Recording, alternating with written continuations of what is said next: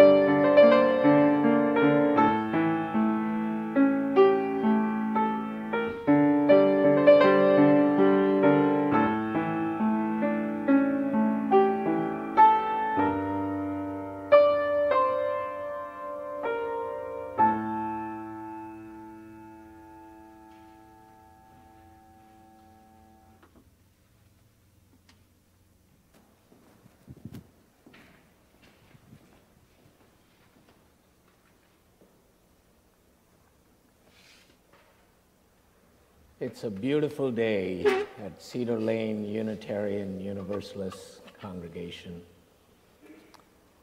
We gather this morning on the ancestral lands of the Nacotchtank and Piscataway Conoy peoples, as well as the land where enslaved African people and their descendants toiled without choice or recompense.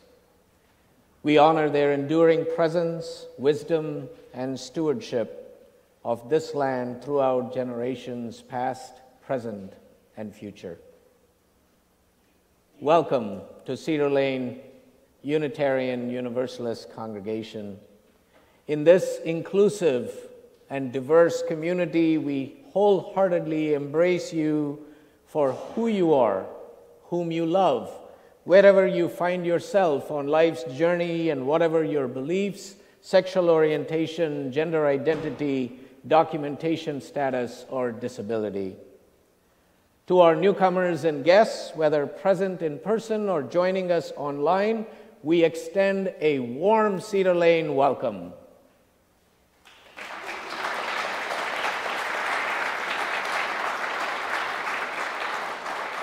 We're supposed to do all this on cue now. If you're new among us and feel comfortable doing so, please introduce yourself in the chat online or raise your hand so we may greet you and express our gratitude with a small token of appreciation. I see many guests, newcomers this morning. Thank you. Thank you for taking the risk to worship with us this morning, because sometimes it is a risk. I also extend a warm Cedar Lane welcome to our distinguished guests this morning, Kamyar Arsani, a gifted musician known for his soul-stirring melodies, and Imam Tarif Shraim, who is a Muslim chaplain at the University of Maryland, College Park, whose profound wisdom and guidance enriches our journey. Their presence here today promises to inspire and uplift us all. Welcome.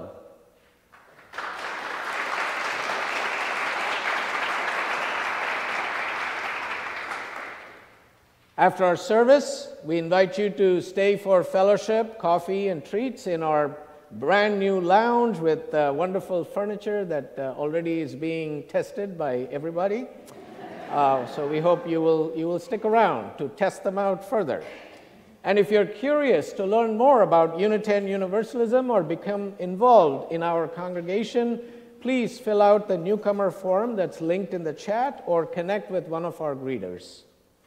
And if you feel called to deepen your involvement and contribute to our mission and ministry, we invite you to consider taking the next step on your spiritual journey by becoming a member at Cedar Lane. Your presence enriches our community, and we welcome you with open hearts and hands. So please join me after the service here to embark on this transformative journey. And to stay updated on Cedar Lane news and events, sign up for our weekly e-newsletter on our website's homepage at cedarlane.org. Our caring ministry team serves as an extension of the ministry here at Cedar Lane. Lori Richardson, a dedicated member of the team, is available to offer you support in person. Shukran, Lori. Lori spent some time in Turkey.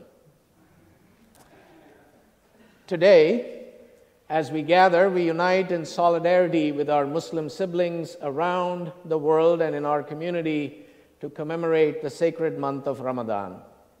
Ramadan is a time of fasting, prayer, reflection, and recommitment. It is a time when we draw closer to the holy, the nameless one of many names and beyond all naming, a time to strengthen our bonds with one another, a time to recommit ourselves to the ongoing work of justice, equity, and liberation for all people. In this spirit, we gather. In this spirit, we worship.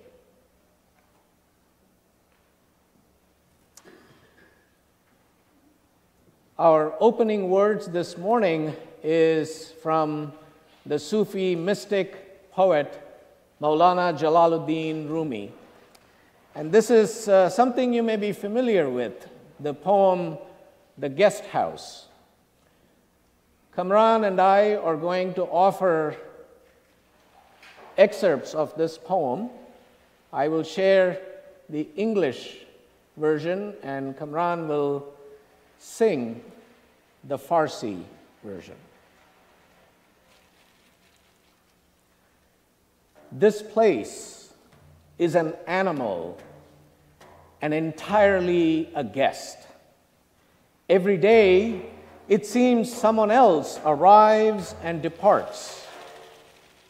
Blessed are these guests, each one who arrives, for a treasure has been revealed in this valley. This place is like a tavern from the night before, for it has stolen houses and shops from you and from me. In the bright day of our lives, our souls have come, not just one soul from the dark night when life came. A soul whose departure from love bound hands and feet, and from that sorrow which breath by breath brings into our hearts with pain. I moan and sigh, and for God's sake you ask what state this is? Here, the joy of the heart is the companionship of solitude, for anyone without companionship cannot reach the heart of friends. Although our lives are lost to sorrow, blessed are the fortunate ones who laugh at themselves. Here, suddenly someone's life was from life past or from a wretched body returned. Blessed are those who have tasted spring, for they have become God's gardens. Whatever you know, say that this is, and whatever you know, know with the mind, know with the bread. Say whatever you know, and whatever you know, say that. He knows that all the world knows from him. This place is complete, and never beneath nor above, because enough.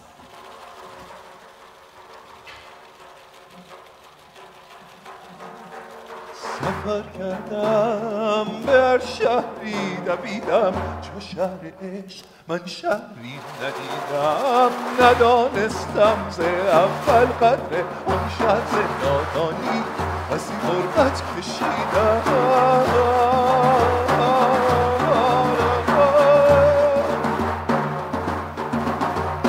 سفر کردم به هر شهری دویدم چو شهر عشق من شهری ندیدم ندانستم ز اول قدر آن شهر ز نادانی از این غربت کشیدم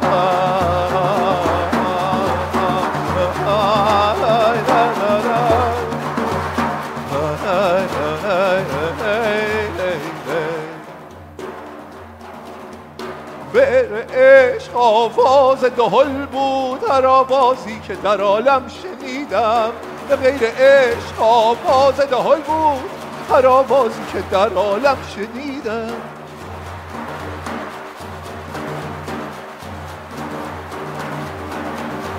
سفر کردم به هر شهری دویدم چو شهر عشق من شهری ندیدم ندانستم ز اول قدر آن شهر ز نادانی بسی غربت کشیدم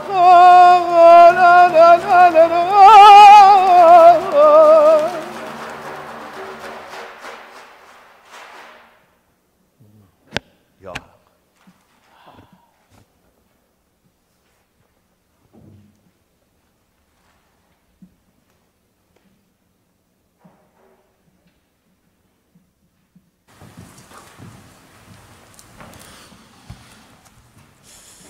Shukran. Hello, I am David Devlin Foltz, the worship associate for today's service. My pronouns are he, him. I'm a short, white, cisgender, heterosexual male in my late 60s, wearing a green shirt and a green vest to honor Islam and St. Patrick's Day. I have glasses, brown hair, and a graying beard. In our Unitarian Universalist tradition, we light a chalice each time we gather as a symbol of our faith and our gathered community. Our community includes 3 Afghan families with whom Cedar Lane volunteers walk as they address the challenges of creating new lives for themselves here. Let us welcome Charlene Zelmer, representing the Afghan Refugee Support Ministry, to light the chalice today. Please rise in body and or in spirit to share the chalice lighting words. There came a lock, but the key is with us. Ramadan shut our mouths and opened our eyes, and now the light that the eyes beheld is with us forever. We have purified our heart and soul by fasting, even though the body is still with us. Even though there is suffering in fasting, the unseen treasure of the heart is with us. Ramadan came to serve the heart. As for the one who created the heart, the one is with us. And now please remain as you are to sing Come, Come, Whoever You Are.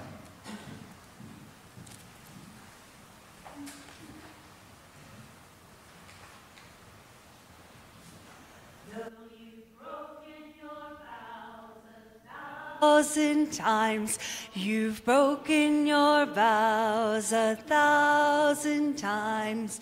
Come, come, whoever you are, wanderer, worshiper, lover of leaving. Ours is no caravan of despair.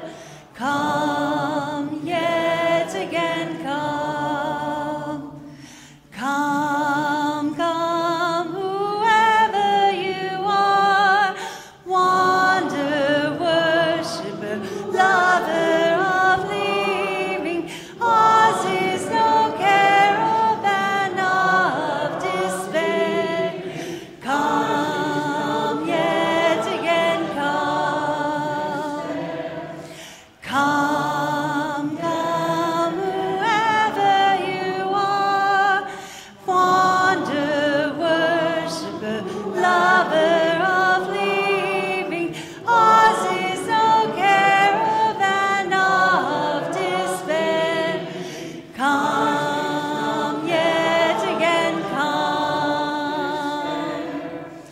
Come, come, whoever you are, wanderer, worshiper, lover of leaving. Ours is no caravan of despair. Come yet again, come. Come yet again, come.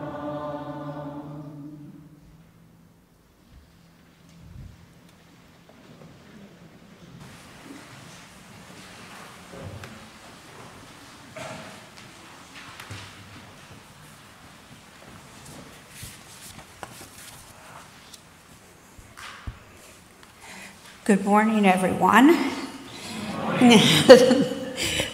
My name is Jill Russ. I am a 65-year-old white woman with short brown hair and glasses. Today I am wearing complementary colors to St. Patrick's, evidently, with kind of a peachy blouse. My spiritual journey as part of the Cedar Lane community began several years ago online during the pandemic. However, I have probably been a Unitarian Universalist since I was a young child, even though I was not aware that there was this shared practice that combines the teachings of the world's religions, science, nature, and philosophy. I was born and raised in the Ferguson suburb of St. Louis, the only child of conservative, prejudiced Protestant Christians. We went to church every Sunday and practiced tithing. I had my little envelopes that I would put 10% of my allowance in each week. I remember it was a coin, maybe a nickel. The envelope would go on the collection plate and be added to all the other money, a tangible symbol of everyone combining their resources to enable important works to be funded. To me, this made perfect sense. One should support the values one thinks of as important in whatever small ways one can. Then one Sunday, the minister was giving a sermon in which he quoted that whoever does not believe stands condemned already because they have not believed in the name of God's one and only Son. Wait a second, I thought. What about kids who live somewhere really far away, like Africa, who were good kids, but through no fault of their own, had never heard of Jesus? Were they condemned? My parents' response was that this is why missionaries are so very important. So they can tell these kids about Jesus so that they won't go to hell. Perhaps I should give my tithes specifically to missionaries. This answer didn't cut it with me, even though I was still not tall enough to see over the pew when seated.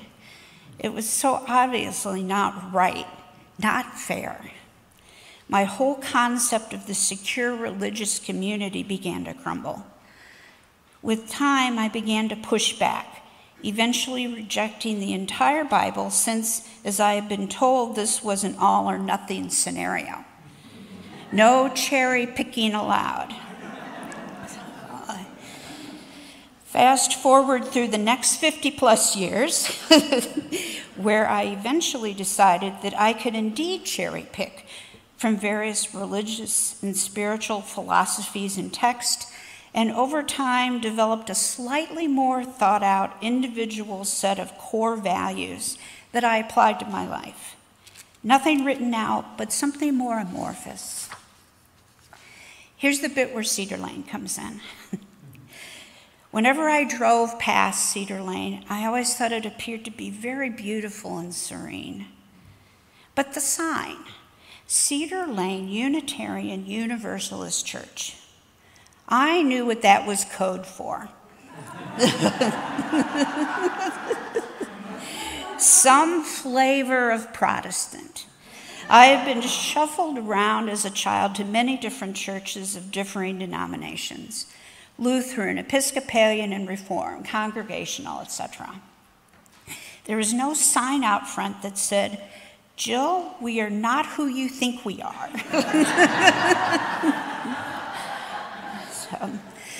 Then, one day at the beginning of the pandemic, when being bored, I Googled Cedar Lane UU. Within minutes, I was totally transfixed. It was almost like someone had reached way into the recesses of my brain and had carefully articulated so many of the values I had struggled so hard to obtain. And there was more to learn. Clearly, these UUers had done a lot of delving into many, many topics. I decided to watch a Cedar Lane service on YouTube when I first heard the now familiar phrase that includes, "We gather on the ancient lands of the Piscataway. We honor with gratitude the land and people who have protected it through the generations without hope for reward." I was so moved that I literally burst into tears.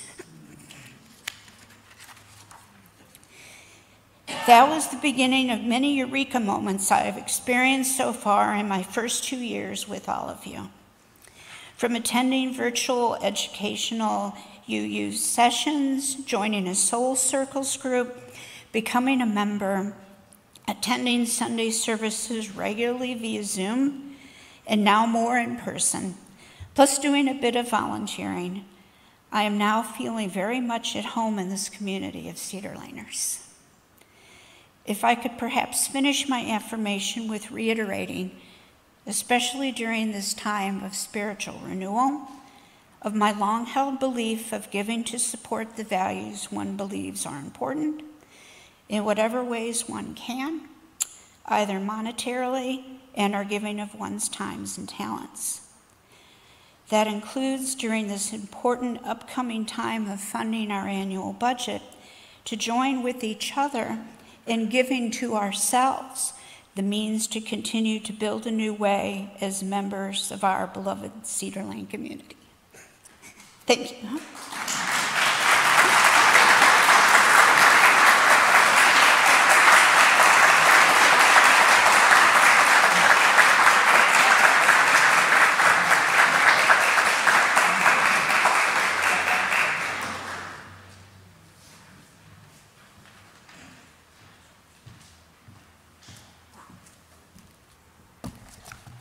Reverend Abi said, yeah, go follow that.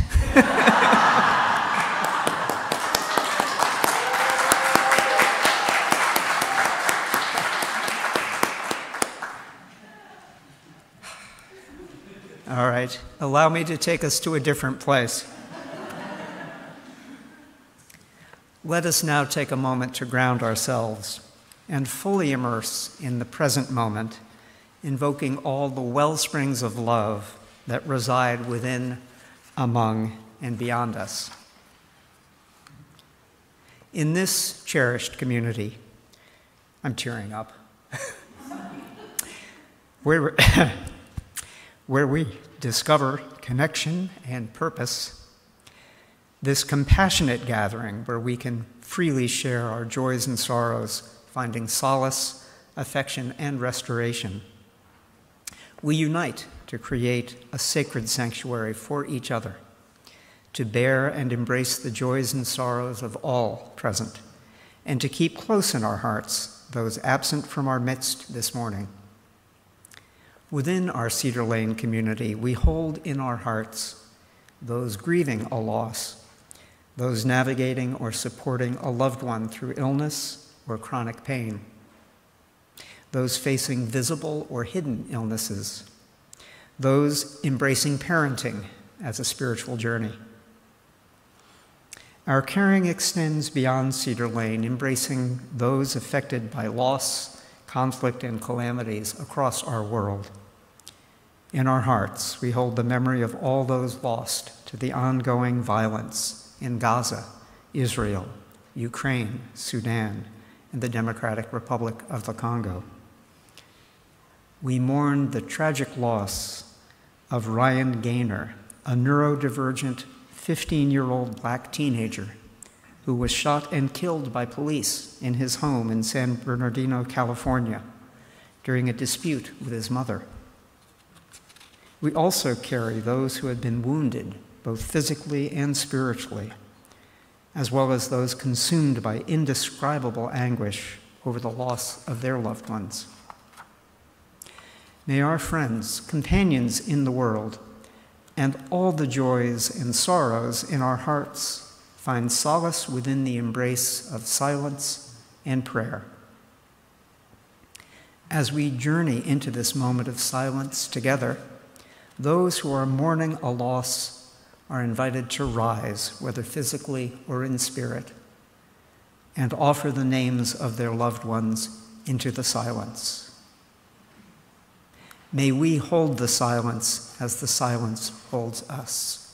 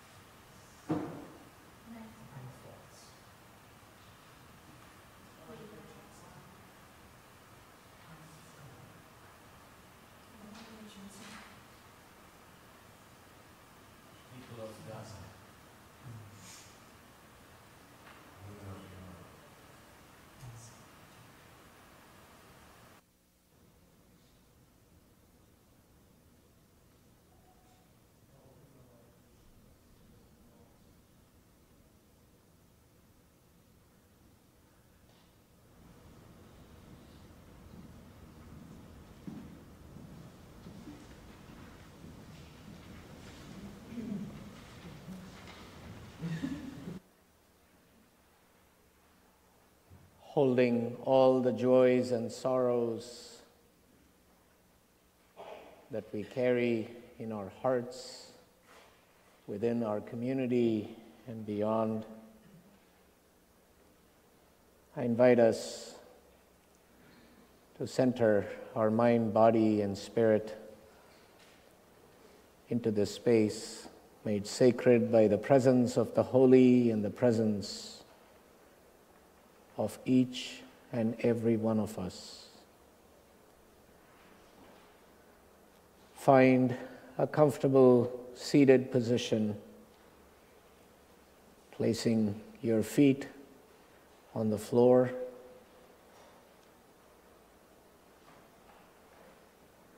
Let your back be straight, but not too rigid. Your hands resting gently on your lap. Close your eyes softly or lower your gaze.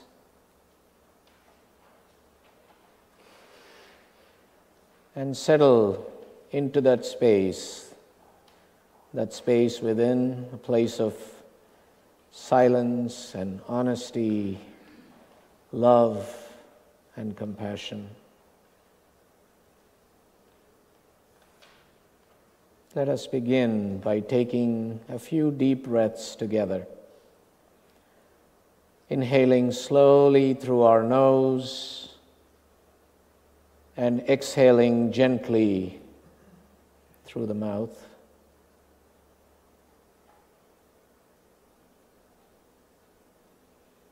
And allow each breath to bring a sense of relaxation to your body and your mind. Breathe in, breathe out. Breathe in,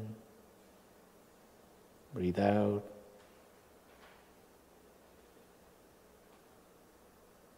Now bring your attention to your breath.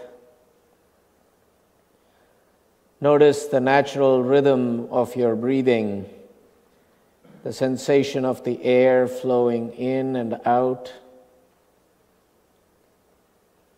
And as you continue to focus on your breath, let go of any thoughts or distractions that may naturally arise. Gently unhook yourself and simply observe them without judgment. And then gently bring your attention back to your breath.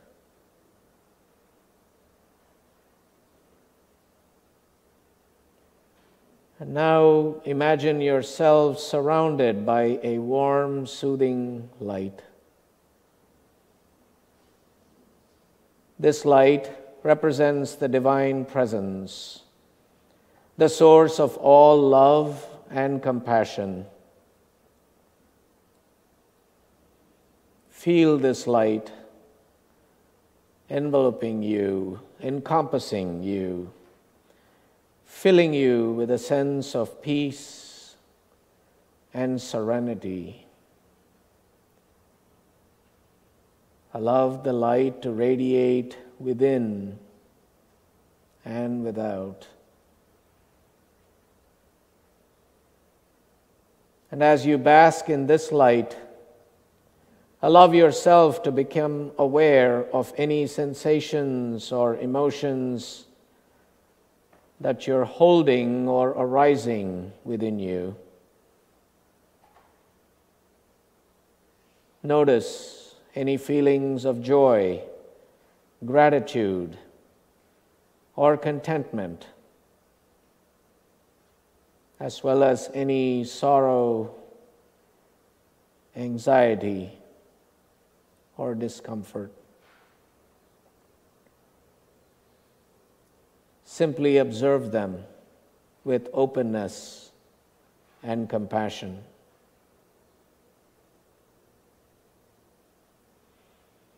Now bring to mind someone or something that you are grateful for.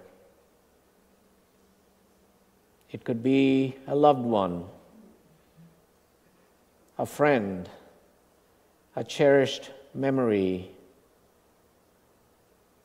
a community, or simply the beauty of nature.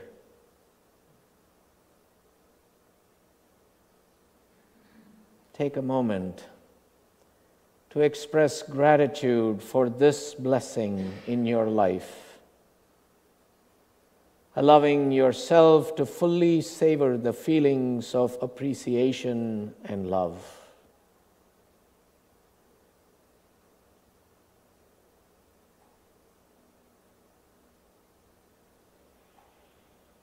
Continue to deep breathe mindfully, allowing yourself to remain present in this moment of tafakkur, or deep reflection. Take the time for a few more moments to simply be, allowing yourself to connect with the divine presence within and around you.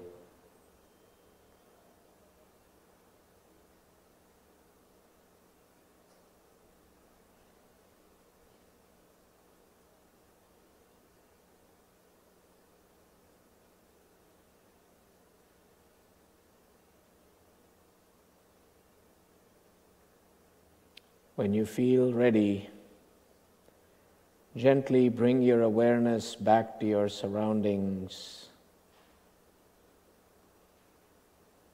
and join me in chanting Om Shanti Shanti Shantihi. Shanti in Sanskrit means peace. And when chanted 3 times, we invoke inner peace, communal peace, universal peace.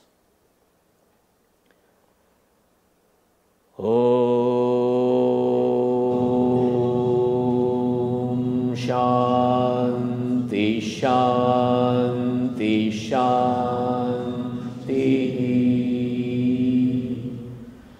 Om Shanti Shanti Shanti.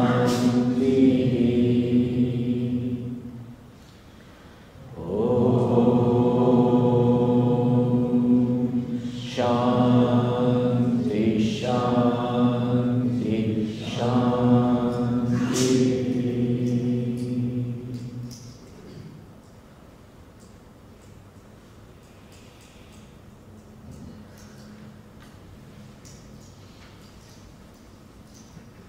May we carry the sense of peace and gratitude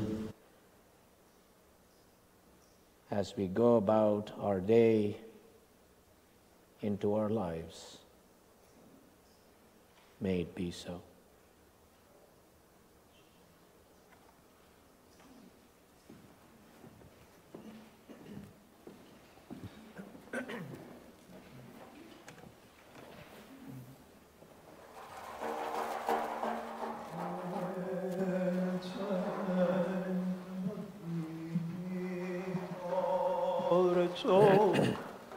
درمان من است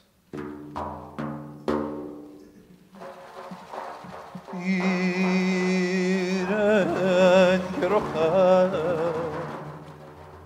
سمان سنان من در هیچ دلی های مباد و بر هیچ تنی بر هیچ دلی مباد و بر هیچ تنی آنچه از غم هجران تو بر جان من است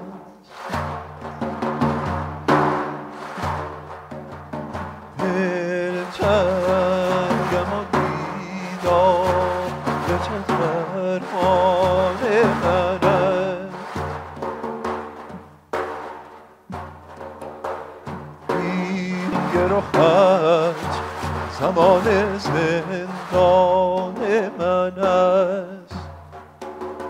بر هیچ دلی مباد و بر هیچ تنی بر هیچ دلی مباد و بر هیچ تنی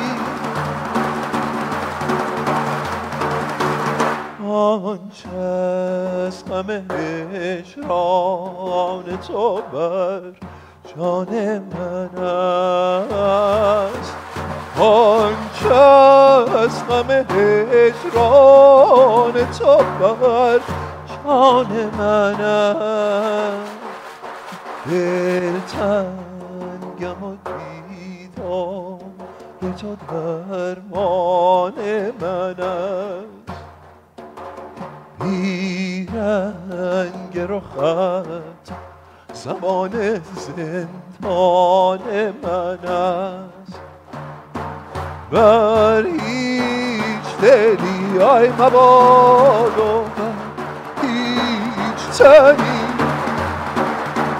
بر هیچ دلی آی مباد و بر هیچ تنی آنچه غم هجران تو بر جان من است آنچه از غم هجران تو بر جان من است دلتنگم و دیدار تو درمان من است از تو جدا شده است آغوش مرا از گریه کسی آی ندیده خاموش مرا از جان و دل آی دیده فراموش نی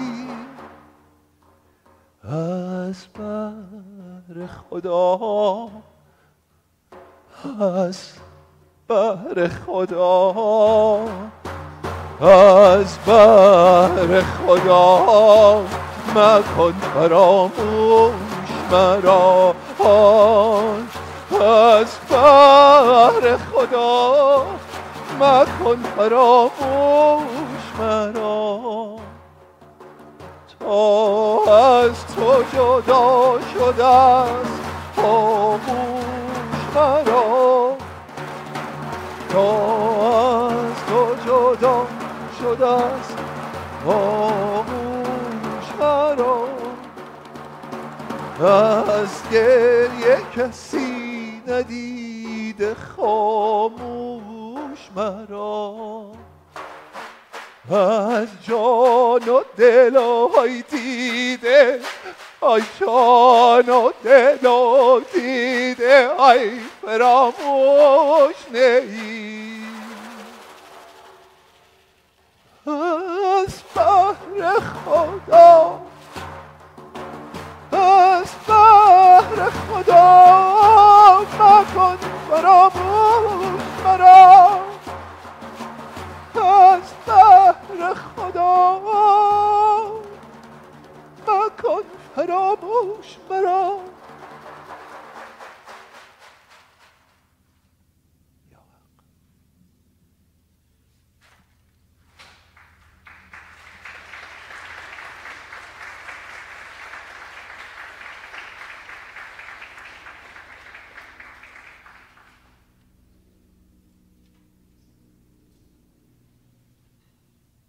Each Sunday, as we give and receive an offering to sustain the mission and ministry of our religious community and the work of a community organization or a ministry, we reinforce our commitment to the values of our Unitarian Universalist faith and the bonds of our cherished community.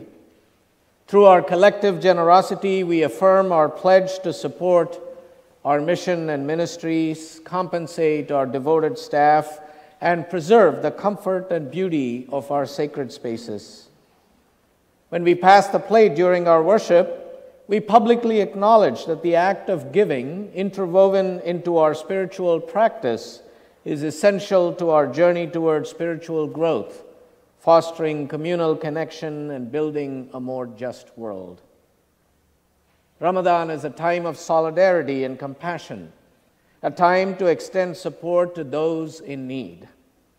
And today, in the spirit of zakat, the Islamic pillar of charitable giving, we are privileged to direct our entire plate offering to support the invaluable work of the Afghan Families Refugee Support Team. So please join me in extending a warm welcome to Mary Catherine O'Donnell, a dedicated member of the team, as she shares more about their vital efforts.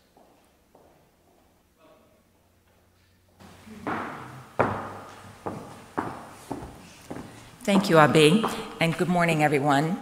This is my first time on the new stage, and looks great. So, as Abi mentioned, today's full plate collection will be given to support 3 Afghan refugee families who are resettling in Montgomery County.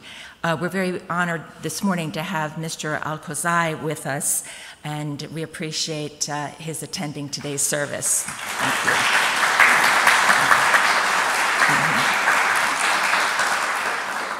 While working with the families, we have seen just how difficult it is to adapt and navigate in a new country and the process of resettling here.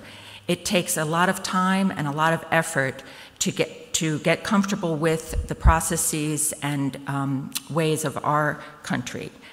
The congregation to date has generously helped support the families in many ways, from helping to set up apartments and find housing, to making and driving people to various appointments, health care, or with other government agencies. We've provided some babysitting, some tutoring. We provide many other types of non-financial support as well. Many hours are spent advocating with the resettlement agencies and offices, and also with dealing with U.S. governmental agencies, many of which are inefficient and have proven difficult to deal with. We made financial assistance throughout the year as needed, and I'd like to recognize 2 of our members who donated their car to one of the families, and we spent many hours helping the new owner practice, and he achieved his U.S. driver's permit. Earning enough money to support their families is a most urgent need and will enable all of these families to become independent. We have several of the families, the parents are working. However, they need better paying jobs to meet their expenses and to find, some still need to find work. The additional funding that we hope to use will allow parents to train for new job opportunities, to further their expertise in a particular field, to have their college degrees from abroad translated and verified, and to become proficient in English. These are just a few of the examples that have been occurring and will continue to occur. There are other needs that will arise, and they will be addressed as we become aware of them. But I would like to ask once again for your generosity to assist these well-deserving newcomers to our area. Thank you.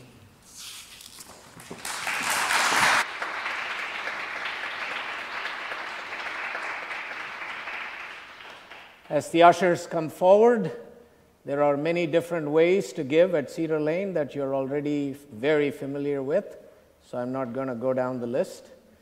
Whatever you give and however you choose to give, we are grateful for your support. And I hope this rhythm will help you give more and more.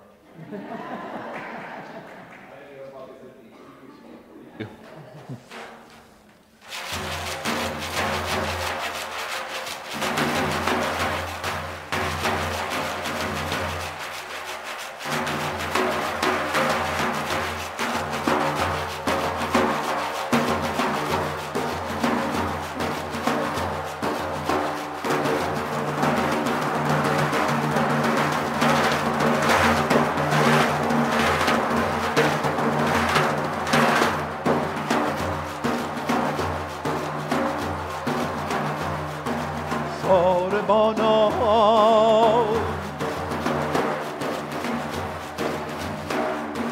مشتران بی سر به سر تار مست پیر مست و خواجه مست و یار مست کافر و مؤمن خراب و کافر و مؤمن خراب و زاهد و خمار مست ساربانان مشتران بین سر به سر تار مست پیر مست و خواجه مست و یار مست اغیار مست کافر و مؤمن خراب و کافر و مؤمن خراب و زاهد و خمار مست ساربانان پشتران بین سر به سر تار مست حال صورت این چنین رو حال منی خود مکن روح مست و هم مست و یار مست اغیار مست شمس تبریزی بداره هیچ کس هوشیار نیست شمس تبریزی بدارد هیچ کس هوشیار نیست کافر و مؤمن خراب و کافر و مؤمن خراب و زاهد و خمار مست ساربانان مشتران بین سر به سر تار مست میر مست و خواجه مست و یار مست اغیار مست.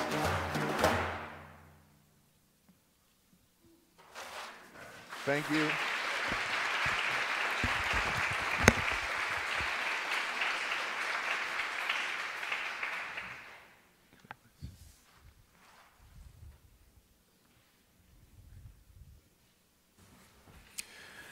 Greetings of peace. What a joy to be with all of you this morning. Truly blessed to be invited to this beautiful, beautiful sanctuary of, what can I say, beautiful souls. Souls of peace, compassion, souls of humanity, and I'm just blessed. Thank you, my dear brother, my sibling in faith, dear Reverend Abi, for inviting me into your home and opening your heart to me and making me feel at home and blessing me with this beautiful gathering. I want to really say, because life is so short and we have to share, that you've really always filled my heart and soul with inspiration and hope. And I mean it from the bottom of my heart. And I thank you and your beautiful community.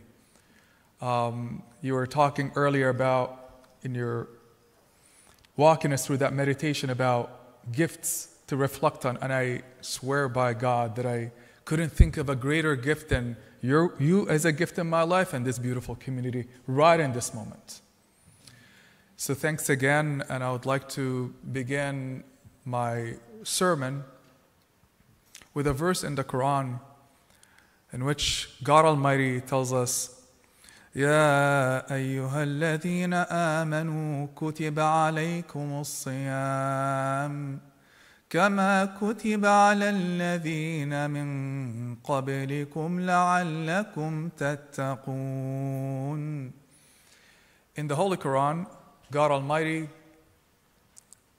talking to us about the blessed month of Ramadan, this 30-day period that comes every year. He commands us as believers to observe the fast when the month comes, this 9th lunar month in the lunar calendar, and reminding us that when we observe this fast by abstaining from food and drink from dawn until sunset, that we're carrying the legacy and the tradition of earlier nations and faiths and religions that have observed this important fast.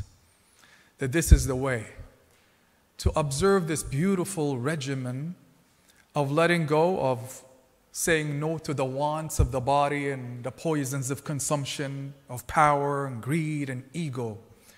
Then he sums up why it's an awakening at the end. He says, لَعَلَّكُمْ تَتَّقُونَ, for one singular purpose, to become God conscious, to move away from unconsciousness. Because when we're consumed by all the wants of the ego and the nagging self, in the moment to get what we want, when we want, and how we want, we trample on ourselves. We trample on others and trample on Mother Earth. And ultimately become unconscious of ourselves as humans. What a beautiful thing to move away into a state of consciousness right now, and all that I've witnessed this morning is consciousness. Consciousness of God, of ourselves as humans, consciousness of each other. And indeed, when we rid the heart and the soul of the poisons, it's unveiled. And it can witness and see and connect and empathize and humanize and see the humanity of everyone, but we become witnesses to all that we witness, that we're meant to witness, because the eye is meant to witness right now. The ear is meant to hear. These are amazing faculties and gifts. And the heart is supposed to feel. And the limbs of the body are supposed to act in the beautiful spirit and light of God, but after witnessing. And oftentimes we forget to witness, or turn a blind eye to what we're witnessing, again, as an answer to the ego to seek comfort and to avoid what faith demands. And the hardest thing is to walk the walk of faith. I heard earlier the challenge of words and faith, and how do you reconcile the two, and so forth. Words are powerful, but are they emanating from a heart that is truthful and authentic? And are we able to walk that walk of faith and speaking and bearing witness to truth and justice? It turns out that faith demands that. And ultimately, nothing embodies faith and authenticity and integrity and humanity. Nothing embodies it more than when that moment of trial and challenge shows up, and when we're witnessing suffering and pain, that we're able to speak it, articulate it using the tongue. And not to walk away from it and be silent, rendering the tongues that God equipped us with to speak lies and distort for nothing but ego and power and greed. And I'm blessed again by another gift that you've opened my home today to share a bit of what my heart carries this morning. What a beautiful thing to find that comfort and safety among siblings in humanity that really love, and I feel your love. And I cannot but think of the pain right now in that state of fast, because I cannot eat food and drink until sunset, that the witnessing is really intense, and the feeling of the pain of my own family, my own community, the population of Palestinians right now trapped in that little strip of land in Gaza, 2.3 million of them, 90% of them refugees that have escaped the horrors of ethnic cleansing, of genocide, decades ago, to find themselves in this area, this little strip of land, and had children, and their children had children, more than 3 generations, and here they are, and we're witnessing this. They're under a genocide. As we speak right now, in this hour or two that we've spent, countless young souls, their lives have been robbed brutally. As we speak, as we stand here, mothers are crying, pleading for help right now. As we stand right here in this beautiful gathering, bombs, US-made bombs, are being dropped on them.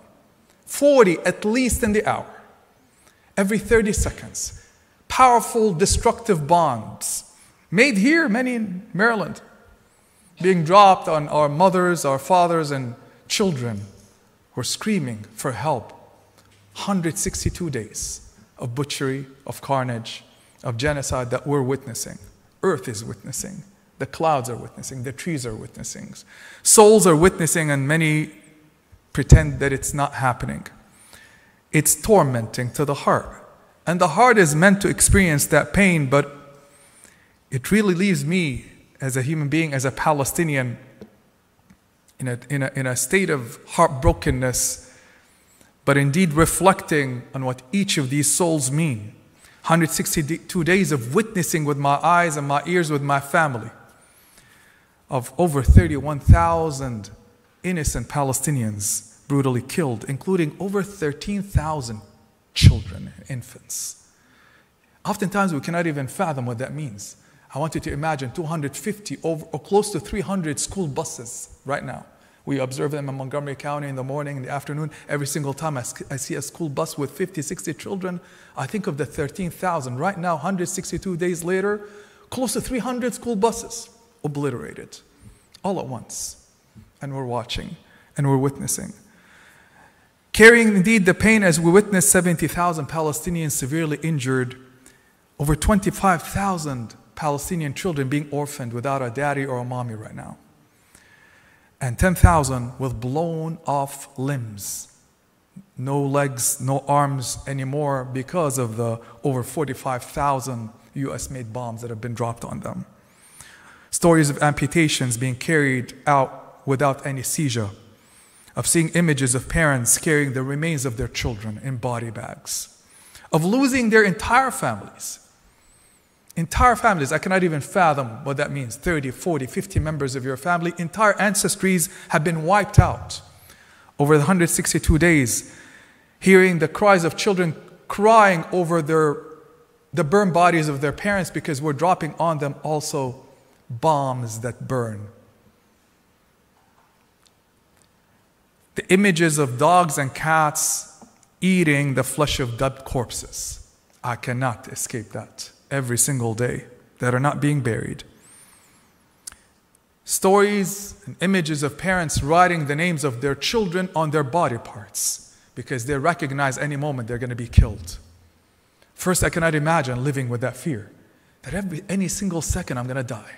My children are going to die. They bury their dead knowing that they're going to be next any second. And now they have to write the names of their children on their legs and arms so that when they're decimated, when the bombs fall on their homes, they can recognize them. I cannot fathom that. 162 days of witnessing an entire strip of land, 5 kilometers across, 40 kilometers north to south, being obliterated and decimated. All universities wiped out. All schools, can you imagine? All schools in Montgomery County, in the state of Maryland, all destroyed. All churches been hit. One of the most ancient churches in the world has been destroyed. All mosques, all homes of worship, nothing is left intact. 162 days of starving a whole population, and indeed as we fast today. And I'm able and I'm privileged to be able to break my fast this evening with my community, my children. They have no food. Hearing that mother and seeing her image on the edge of a bed with grief-sunken eyes, clutching and holding tenderly the fingers of her infant who just died 3 hours earlier from starvation, from having no food and drink. I cannot run away from that. My eyes have seen that.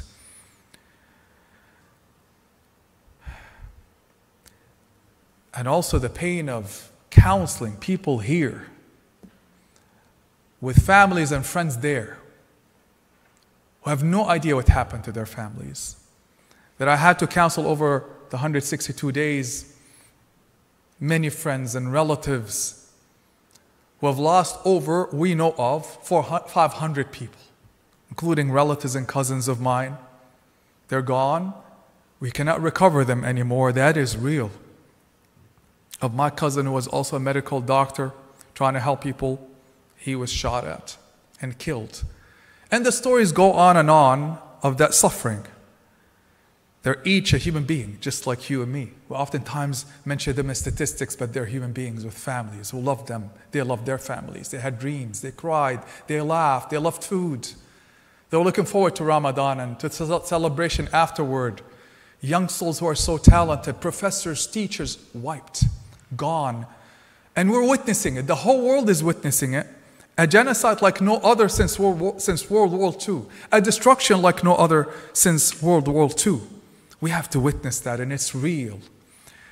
And I carry that with my family, with our community, but also we carry the pain of knowing that this didn't start on October 7th, because they want us to believe that.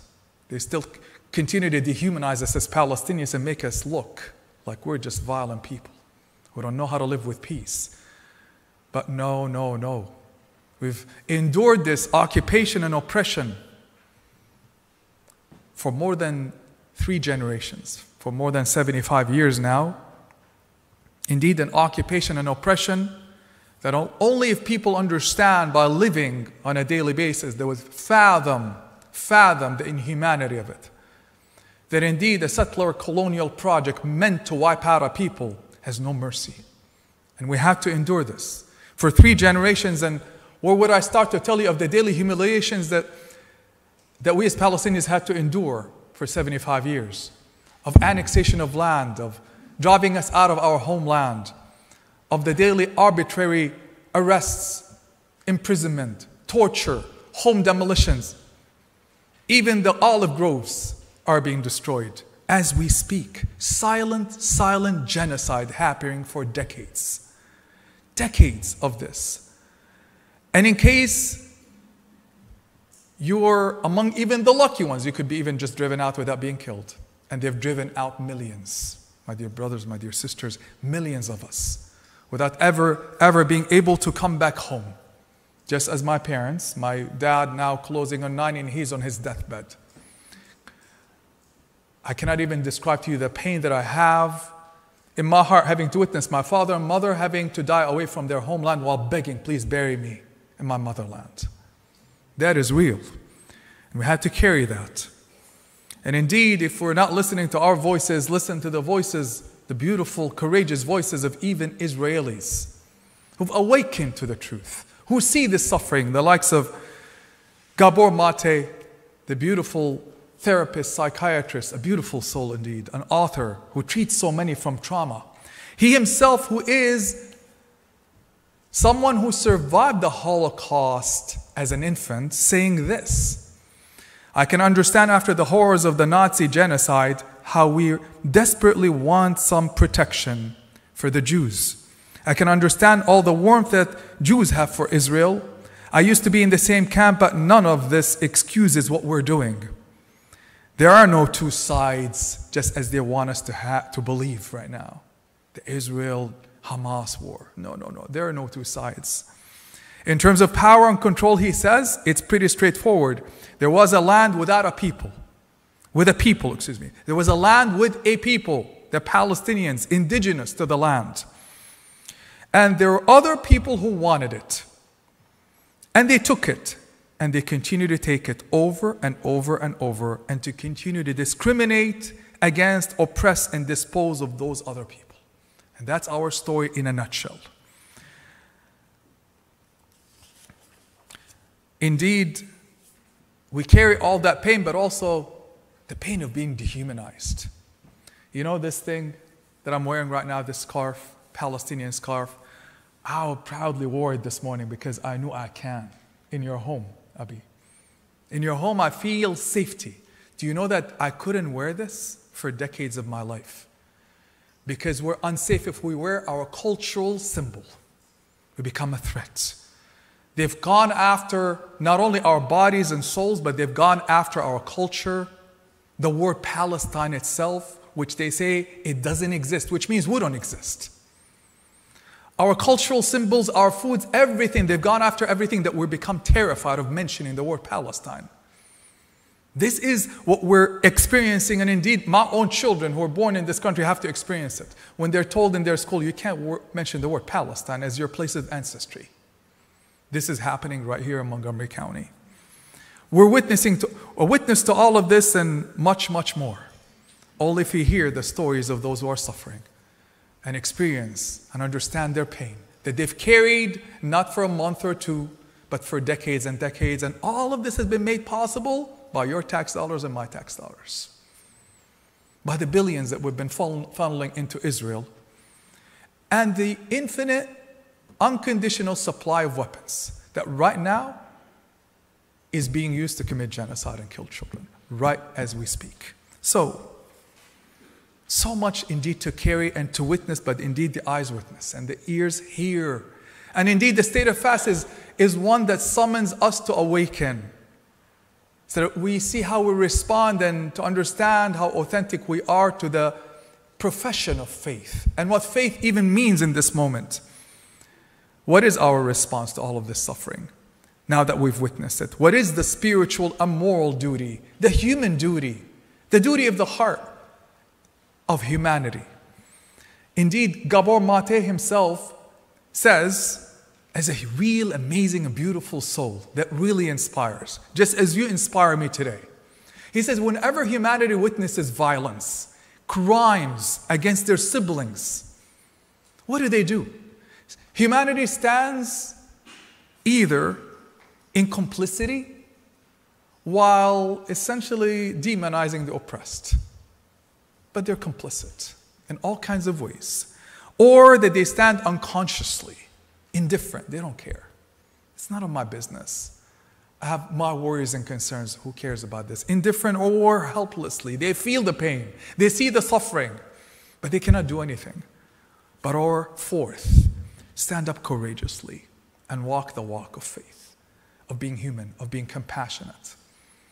As Cornel West says, the beautiful soul, he said this, because we oftentimes talk of compassion and affection and love, but we don't know how to walk the walk. We're selective in our love, selective in our compassion. Whatever is convenient and comfortable, we dispense it. But when it's not comfortable and it's costly, we turn a blind eye away from that. Politicizing even compassion. So Cornel West says this. He says that indeed, justice is what love looks like in public. You want to really be loving when you see somebody oppressed. Your love for them means speaking justice for them, being in solidarity with them publicly. Otherwise, it's not real love, it's fake. Just as intimacy is love, what love looks like in private. Means that when I'm in privacy with you, there's intimacy, openness to feel each other. That intimacy is that love in private, but indeed justice is what love looks like in public, and how pressing it is right now for all of us. After witnessing all that we've witnessed, is to bear witness to that, but also to speak words of justice and to speak truthfully. I asked the question, what if Jesus Christ, what if Moses, what if Muhammad, what if Gandhi were with us today, witnessing all of this on this earth? What would they have done? Would they have just prayed in the comfort of their chambers and sanctuaries and mosques and synagogues and churches, or their homes, feeling comfortable about this? No. I would imagine after all that we've learned about them, and our very presence is inspired by these beautiful messengers of God and these people who have led with compassion and courage, especially when it's not convenient. They would have stood up and said, not in my name. Their hearts would have ached with pain, and they would have refused to turn their eyes away from it, because some of us do that. It's too much to handle. But the suffering is real. The cries are real. Their ears would have heard the cries. Their eyes would have shed tears. But they wouldn't have stayed there. They would have probably gone to Gaza by now, to wipe the tears and feed the children, to perhaps even put their bodies in front of them to take those bullets and to take those bombs. They would have stood or would have known where to stand, because it's a moment that is a test. Where do you stand? And tests and trials reveal for us who we are and where we need to stand. And we make choices. I know they would have stood on the side of the oppressed. They wouldn't have stood on the side of the oppressor. And they would have spared no effort to save every single soul and every single child. They would have done so because they would have wanted to stand on the right side of history, on the right side of God, on the right side of their hearts and their humanity. They would have done so because all lives matter. And nothing is more precious than human life. They would have done so because a life there right now in Gaza and in Palestine is as equal as a life here. A child of Gaza right now is as beloved as a child of Maryland. What if tens of thousands of them? Because saving a human life, as the Quran tells us, is like saving all of humanity. And killing one is like killing all of humanity. They would have done so because it is impossible for the eyes to witness all of this pain and witness the grieving mothers who are begging for help and the children who are crying and the bodies that are burned. It's impossible to witness all of this oppression that we're contributing to with our own money. 162 days later, it's impossible to do all of this and stand silently because it would compromise our own humanity and our own faith. They wouldn't have chosen that. They would have chosen to move, to struggle for the liberation of Palestinians, because ultimately when we speak of the fast, it's nothing but for liberation. It's about liberation, dear brothers and sisters. Like, we're all in a quest for liberation. There's nothing more beautiful than living freely, living with dignity. And do Palestinians not deserve this? Several decades of this oppression that we're aiding and abetting. Indeed, in this moment, and as I wrap up, I tell you that I really mean it as a human being, as a Muslim, as a Palestinian, and being with all of you, I am filled with hope. I am filled with hope and inspiration, yes, despite the anguish, despite the heartbrokenness, despite the tears that I have night and day. I'm inspired and full of hope because of the people of Gaza. Because if you really look at them, they taught all of us what faith is, what love looks like, what humanity looks like. They refuse to leave each other. They're willing to share the scraps of food with each other. They stay and hold on to their land despite all the attempts at ethnically cleansing them. They continue to struggle for liberation year after year, month after month, day after day, and ultimately pay the ultimate price, their own bodies, their own souls. And they'll say, even if our entire families will be wiped right now, and they're being wiped, we're not going to give up on our quest for liberation. They're awakening all of us, and we're indeed awakening by others on this earth who are also making a stance despite being unpopular. South Africa, right now, who stood amongst the nations because they're carrying the tradition of Nelson Mandela and Desmond Tutu, who said what? They said the struggle of Palestinians is our struggle, and we cannot be free until they're free, every single one of them. They took a courageous stance, and indeed South Africa right now is making that stance and inspiring all of us, and others have chosen the other side. States continue to aid and abet, including here in America, this genocide. Inspired by Aaron Bushnell. You heard of him, right? Aaron Bushnell, who's been witness. He served in the military. A young soul in his 20s witnessed the suffering in those few years of his life and said, I can't stand for this. And paid the ultimate price by setting himself on fire in front of the Israeli embassy. That is what he's willing to sacrifice for justice and to speak truth. And to convey this message and transmit it to human beings to awaken them, to say, we cannot let this be. Dying in the process, indeed inspired by the courageous souls across this earth, including you, from all walks of life, all faiths and no faith, it doesn't matter. People of hearts, people of souls. And indeed, this suffering has gone on for too long, and it's shocking that it continues to happen. I was actually looking at my notes just yesterday, and every single time I go out and give a talk, I take note of the numbers. I said at the beginning, 5,000 Palestinians dead. Isn't it time? Then I see my note, 10,000. Then I saw 15, 20, 25, 30, 31. When does it end? Here we are. It really is shocking that we continue to allow this to happen, and we find comfort in just being in our lives sometimes. This is a dire moment indeed, and Palestinians right now are starving. Right now, they're being bombarded. Right now, children are crying. Right now, they're trapped with our own money, our billions of dollars and weapons. Indeed, it's a dire moment. It's a watershed moment in our history. This is our test. It is our challenge. We're being called and summoned to walk the walk of, indeed, Jesus Christ and Moses and Muhammad and Gandhi and all the beautiful and courageous souls on this earth who've showed us what being human looks like, what being loving truly looks like, and what bearing witness to justice looks like in the moment when it matters. And that's a test for us, and it's a test for our own moral fabric. Indeed, we're being summoned to spare no effort to stop this genocide, and before more innocent lives are lost, to stand for justice, to, for the sake of faith, for the sake of our own humanity, for the future generations who are going to ask us, for the sake of history, and for the sake of God, who will one day ask us, when you have witnessed all of this, what have you done? I urge all of you to keep looking and to keep listening to the stories. I urge all of us to take a stance and save those innocent lives.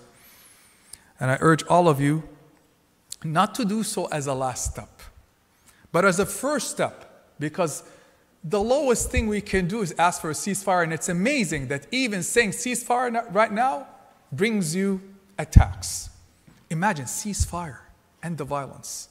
Even that, to show you the type of culture we're in, the nature of the climate that we're in, and the climate of fear that terrifies you for even asking for ceasefire. Speaking of power and privilege, but indeed, we're asking for that not as a last step, but as a first step towards the liberation of Palestinians from the Israeli occupation and oppression that has been going on for the past 75 years. Indeed, our words and actions will be etched in time, etched in history. And it's a beautiful thing to be able to make that stance when it really matters. At the end, I ask God Almighty, oh God, empower us to continue to hear the cries of children who are begging for help, to feel the pain of the mothers and the fathers who are losing their families. I ask you, oh God, to make our eyes and ears a witness to all the oppression and suffering that happens on this earth. We ask you, oh God, to empower us to bring out of ourselves what is most beautiful, what is most compassionate, what is most loving, what is most human, and what is most just. Empower us to bring an end to all the suffering, and all the genocide, and all the systems of occupation and oppression that subjugate Palestinian people and all other oppressed people on this earth. Enable us to continue to walk the walk of faith and to bring out of ourselves what pleases you. Empower us to be the bearers of your divine love and justice, to lead with conviction and courage, and to never ever give up on our shared humanity. Amen.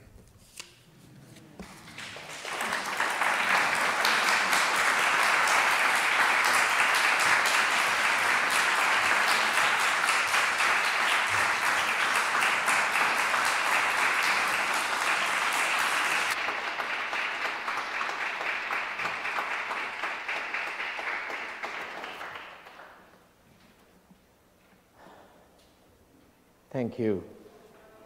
Thank you, Imam Tarif, for your powerful reflection and call to action,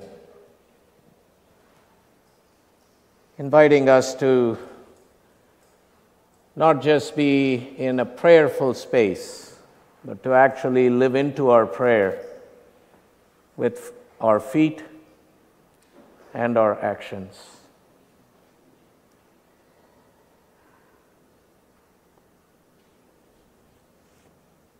Sometimes just feels a bit awkward to be transitioning to announcements. But here we are. Just a few quick ones. Join the 8th Principle Embodiment Group for a sacred conversation about race at noon or thereabouts in room 35 today. Please bring your own lunch and stay for a deepening conversation. Also later this afternoon, join Cedar Laners and members of other faith communities from 2 to 5 at Harmony Hills Elementary in Silver Spring, Aspen Hill for the AIM Action in Montgomery Pre-K Action. We come together to support our community and take meaningful action for early childhood education in our county. And next Sunday, please join us for Celebration Sunday at 10:30 a.m. for our Building a New Way annual fund campaign. We're really thrilled to welcome former UUA President and Transitional Minister at All Souls, the Reverend Bill Sinkford, alongside our amazing Cedar Lane Choir delivering some soul-stirring music next week. Plus, we'll have engaging activities for children, including therapy dogs and face painting. After the service, we will stick around for a delicious lunch in our brand new fellowship hall, which we keep promising you'll have a chance to be in next Sunday. Yes, let's give ourselves a big hand. Let's come together to express gratitude for our spiritual home and envision its bright future. So please, if you haven't registered, don't forget to stop by the Celebration Sunday table to register for lunch and join the festivities, and we hope to see you all there.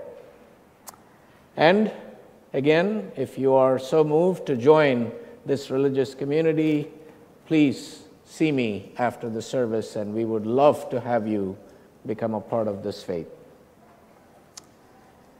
With that, Brother Kamyar, would you offer us a benediction and some...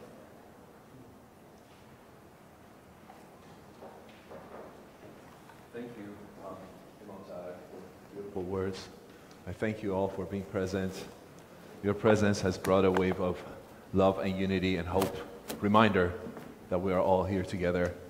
No matter what happens to who, we are neighbors. All of us are neighbors and family, and we help each other with all we can. Hafiz says, من همان دم که وضو ساختم از چشمه عشق 4 تکبیر زدم یک سر بر هر چه که هست. That very moment I washed my face from the spring of love, everything in the world started to move. کمر کوه کم است از کمر مور اینجا. An elephant is smaller than an ant in the eyes of the love. ناامید از در رحمت نشو ای باد پرست. Oh, my drunk lovers, don't be disappointed from the gate of blessings. Blessings happen when the desire for it is, when we all want to see happiness in each other. To continue and end the ceremony, I play a song with Rumi words. He says, مرده بودم زنده شدم گریه بودم خنده شدم. I was dead, now I'm alive. I was tears, now I am laughter. دولت عشق آمد و من دولت پاینده شدم. The universe of love invited me, and all I had to do was take a step. Hopefully together we can take this step further and further and further. There will always be darkness, there's always light. In this balance, let's dance together, giving each other space to breathe, to practice our own identity, to be united, to become water, to become air, to become sun. Now, you can sing along with me when I play this rhythm. You can say, Hu madadi, Hu madadi, Hu madadi. It means, God, universe, we are here to help. Its original meaning is, oh God, help. But I think at this time, with our awareness of how much we can do, instead of just sitting and reading, we put those words into action. So, oh universe, here we come. Hu madadi. Hu madadi. Hu madadi. Hu madadi. Hu madadi. Hu madadi. Hu madadi. Hu madadi. Hu madadi. مرده بودم زنده شدم گریه بودم خنده شدم مرده بودم زنده شدم گریه بودم خنده شدم دولت عشق آمد و من دولت پاینده شدم دولت عشق آمد و من دولت پاینده شدم دولت عشق آمد و من دولت پاینده شدم هو مددی الله مددی یا حق مددی مولا مددی نه هو مددی هو مددی هو مددی الله مددی یا حق مددی مولا مددی هو مددی هو مددی هو مددی الله مددی یا حق مددی مولا مددی هو مددی الله مددی یا حق مددی مولا مددی هی هو مددی الله مددی یا حق مددی مولا مددی هو مددی هو مددی هو مددی هو مددی الله مددی یا حق مددی مولا مددی. Thank you.